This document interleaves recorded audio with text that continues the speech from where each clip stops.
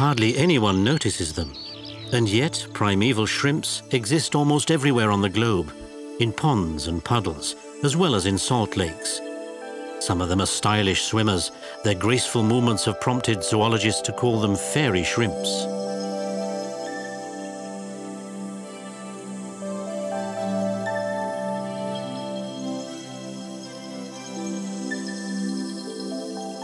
Clam shrimps are happiest at the bottom of ponds. They're not tremendously fond of swimming.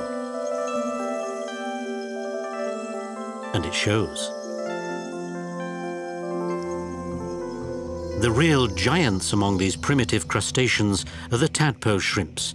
They can be anything up to 10 centimeters long. Different as they may look at first glance, these shrimps all have a lot in common. The gills are located in an unusual place on their limbs.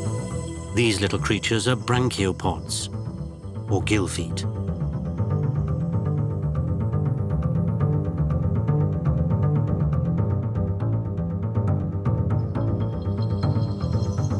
The shrimps use these limb-like appendages both for breathing and locomotion, but that's not all they're good for.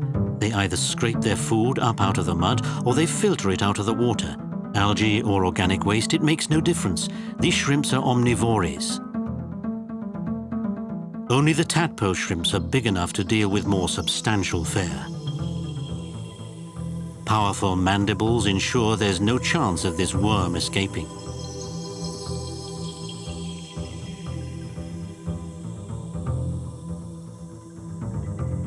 Hardly anyone has ever seen these strange puddle dwellers, but now scientists are hot on the trail of the ancestral crustaceans.